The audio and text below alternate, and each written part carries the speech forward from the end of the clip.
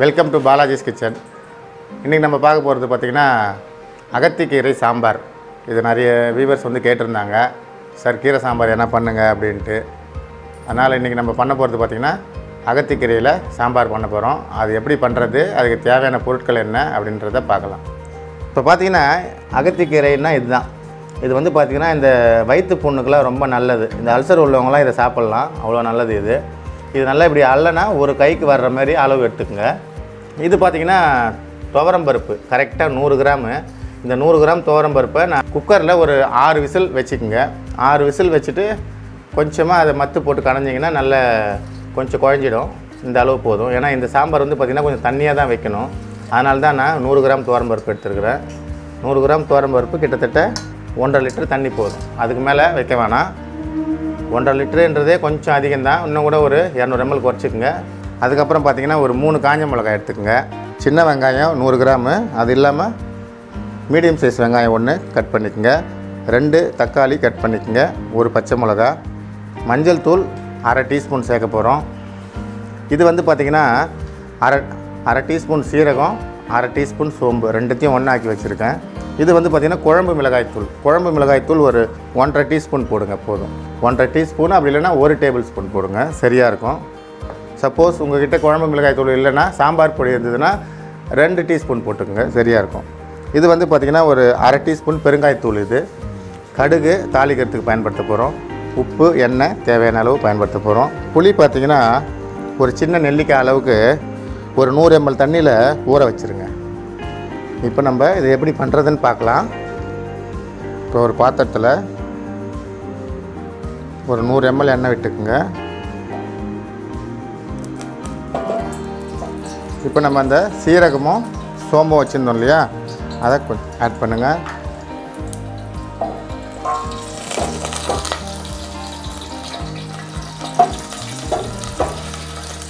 இப்போ வெங்காயம் ஆட் பண்ணுங்கள்.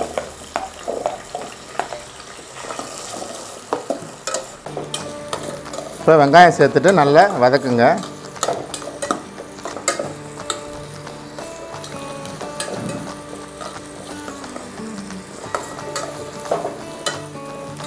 இப்போ பார்த்திங்கன்னா வெங்காயம் வதங்கிடுச்சு. தக்காளி சேர்த்துக்கலாம். இந்த பச்சை மிளகாயும் சேர்த்துக்கலாம்.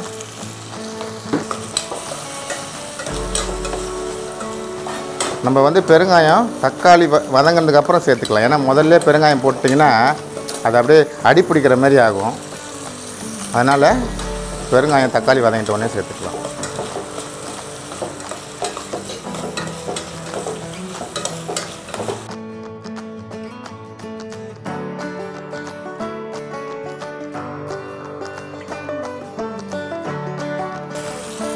இப்போ தக்காளி வதங்கிடுச்சு.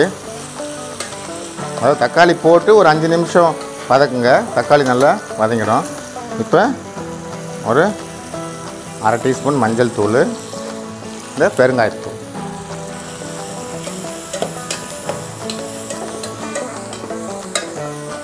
இப்போ ஸ்டவ்வை சிம் பண்ணிக்கோங்க.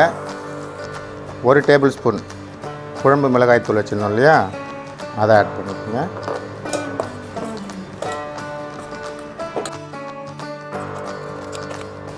அதுக்கப்புறம் நம்ம இந்த பருப்பு தண்ணி 100 கிராம் துவரம் பருப்பு, ஒரு 1.5 லிட்டர் தண்ணி. அதாவது அந்த பருப்பு ப்ளஸ் தண்ணி எல்லாம் சேர்த்து 1.5 லிட்டர் வர்ற மாதிரி அளவு வச்சுக்கோங்க. 100 ml கம்மியாக இருந்தால் கூட பரவாயில்ல. ஏன்னா இந்த சாம்பார் கொஞ்சம் தண்ணியாக இருந்தாலே நல்லாயிருக்கும். ஏன்னா இது வந்து ஆக்சுவலாக வந்து தண்ணி சார்னு சொல்லுவாங்க அகத்திக்கீரை போட்டு. ஆனால் கொஞ்சம் தண்ணியாக இருக்கலாம், தப்பு இல்லை. இப்போ இந்த சாம்பாருக்கு தேவையான உப்பு சேர்த்துக்குங்க. ஒரு சின்ன ஸ்பூனில் ஒரு 2.5 டீஸ்பூன் போடுங்க போதும். உங்களுக்கு உப்பு அளவு தெரிஞ்சதுன்னா அதுபடி கரெக்டாக போட்டுக்குங்க. 1.5 லிட்டருக்கு மேலே தண்ணி வைக்காதீங்க. மேக்ஸிமம் 1.5 லிட்டர் போதும். 100 கிராம் துவரம் பருப்புக்கு சரியாக இருக்கும். இப்போ இதை நம்ம மூடி வச்சிடலாம். இது வந்து கொதி வர ஆரம்பித்து 10 நிமிஷம் கொதிக்கணும். அதாவது இது கொதிக்க ஆரம்பித்ததுலேருந்து 10 நிமிஷம் கொதிச்சதுன்னா அந்த மிளகாத்தூளோட ராஸ்மெல்ல எல்லாம் போயிடும். அதுக்கப்புறம் நம்ம புளி ப்ளஸ் அந்த அகத்திக்கீரையை போட்டு ஜஸ்ட் ஒரு கொதி வந்ததுக்கப்புறம் நிறுத்திடலாம் ஸ்டவ்வை. அதுக்கப்புறம் நம்ம சாம்பாரை தாளித்து இறக்கிடலாம். இப்போ இதை நம்ம மூடி வச்சிடலாம். இது கொதி வரட்டும் நல்லா. இப்போ பார்த்தீங்கன்னா ஒரு 8 நிமிஷம் ஆயிடுச்சு இது கொதி வந்து. இந்த டைமில் நம்ம இந்த புளி வச்சுருந்தோம் இல்லையா, அதை கரைச்சி இந்த புளி தண்ணி ஊற்றிக்கலாம். இப்போ ஒரு கொதி வந்தவொடனையும் கீரையை போட்டு சாம்பாரை தாளிச்சிடலாம். இப்போ புளி கரைச்சி ஊற்றுனதுக்கப்புறம் 2 நிமிஷம் நல்லா கொதிச்சிடுச்சு. கிட்டத்தட்ட 10 நிமிஷம் சாம்பார் கொதிச்சிடுச்சு. இந்த டைமில் நம்ம இந்த அகத்திக்கீரையை நல்லா அலசிட்டு இதில் போடுறோம். இது வாரம் ஒரு நாள் இல்லை 10 நாளுக்கு ஒரு நாள் கண்டிப்பாக இதை நீங்கள் வீட்டில் பண்ணி சாப்பிடுங்க. உடம்புக்கு அவ்வளோ நல்லது. வயிற்று புண்ணெல்லாம் நல்லா ஆற்றும். இது அகத்திக்கீரை போட்டு ரொம்ப நேரம் கொதிக்க தேவையில்லை. ஜஸ்ட்டு 1 நிமிஷம் கொதிச்சா போதும். ஏன்னா ரொம்ப கொதிச்சதுன்னா சாம்பார் கசப்பு தன்மை மாதிரி வந்துடும். இதை நீங்கள் சுட சுட சாதத்தில் போட்டு சாப்பிட்டிங்கன்னா தான் நல்ல வாசனையாக இருக்கும். அதாவது இதில் நம்ம நெய் சேர்க்கலை, ஆனால் நெய்யோட வாசனை மாதிரியே ஒரு வாசனை வரும் அகத்திக்கீரையில். இதுக்கு பார்த்திங்கன்னா கண்டிப்பாக கருவேப்பிலை கொத்தமல்லிலாம் சேர்க்கக்கூடாது. அப்படி சேர்த்திங்கன்னா அகத்திக்கீரையோட வாசனை வராது. அதனால் இதுக்கு கருவேப்பிலை கொத்தமல்லிலாம் இந்த சாம்பாருக்கு சேர்க்கக்கூடாது. நல்லா ஞாபகம் வச்சுக்கோங்க. இப்போ பார்த்திங்கன்னா கீரை போட்டு 1 நிமிஷம் நல்லா கொதிச்சிடுச்சு. இப்போ நம்ம கீரையை தாளிச்சிடலாம். ஸ்டவ் சிம் பண்ணிக்கோங்க. இப்போ ஒரு பேன் வச்சுக்கோங்க. பார்த்திங்கன்னா பேன் காஞ்சிடுச்சு.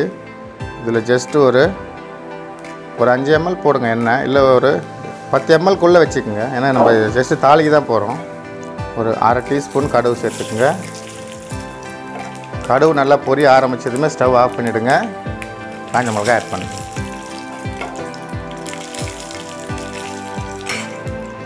அப்படியே இந்த சாம்பாரில் கொட்டி பட்டுன்னு மூடிடுங்க. வாசனை நல்லாயிருக்கும். கொஞ்சம் நேரம் கழிச்சு எடுத்து கொஞ்சம் கிண்டி விடுங்க. நல்லா டேஸ்ட்டாக இருக்கும் இந்த சாம்பார். கண்டிப்பாக வீட்டில் ட்ரை பண்ணுங்கள். இப்போ பார்த்தீங்கன்னா சூப்பரான அகத்திக்கீரை சாம்பார் ரெடி பண்ணியாச்சு. இதை கண்டிப்பாக வீட்டில் ட்ரை பண்ணுங்கள். நல்ல டேஸ்ட்டாக இருக்கும். அல்சர் உள்ளவங்க இதை கண்டிப்பாக நீங்கள் சாப்பிட்டிங்கன்னா உங்களுக்கு நல்ல முன்னேற்றம் கிடைக்கும். கொஞ்சம் புளி கம்மி பண்ணிக்கோங்க அல்சர் உள்ளவங்க. இதை கொஞ்சம் தண்ணியாக தான் வைக்கணும்.